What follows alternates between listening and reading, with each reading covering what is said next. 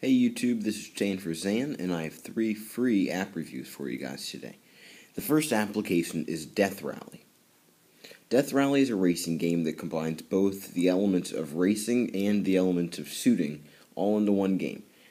When you first open up the screen, you have a few options. You have your Options tab, Game Center tab, and a Money tab. Next, you have your New Car Garage, and then you have your racing venues.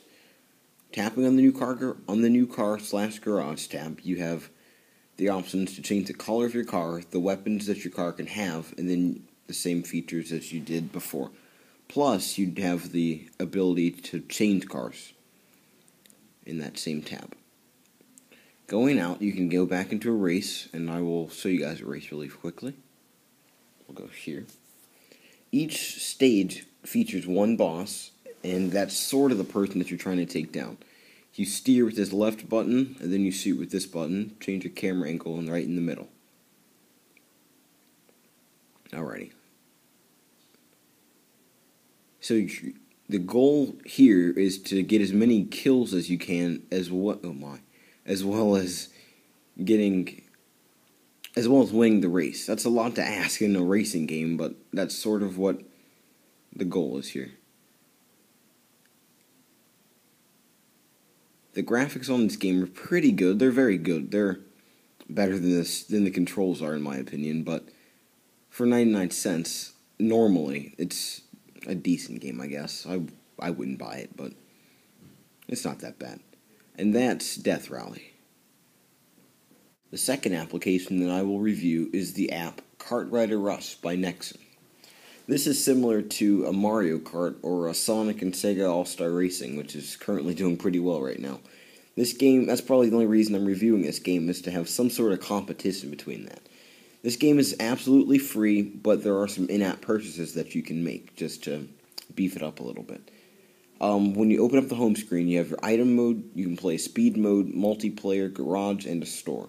I'll just show you guys the speed mode. And then you have a few levels. You have 3 levels that you do not have to unlock, and then 3 levels that you do have to unlock. We'll play here, and we'll get it started. Alright, according to this, you can have Facebook rankings. That's pretty cool.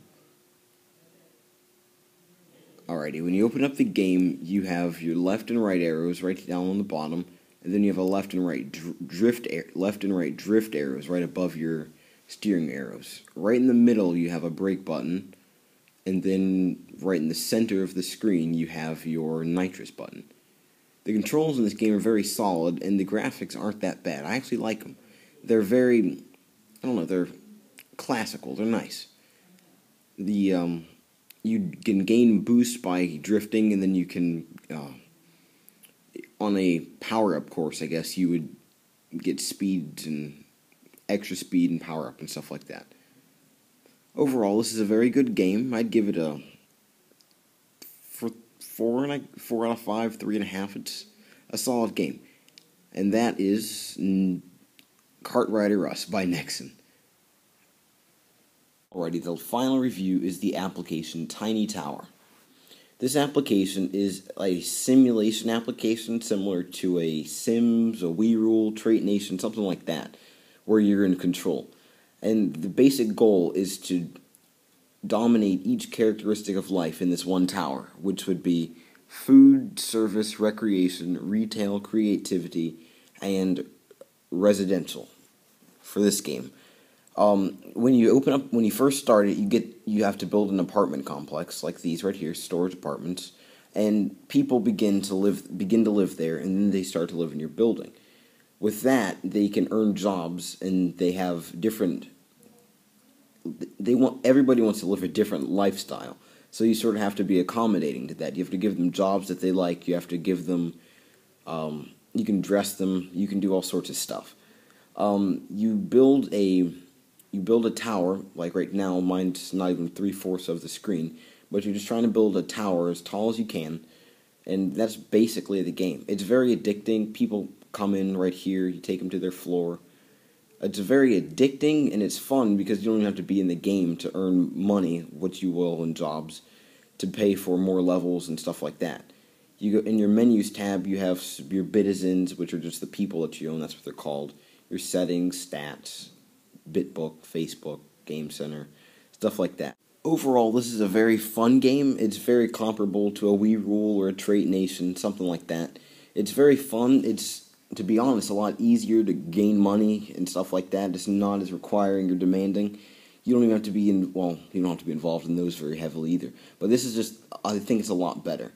I would ask you guys to please like, comment, and subscribe to my channel, and have a great day. Thanks for watching.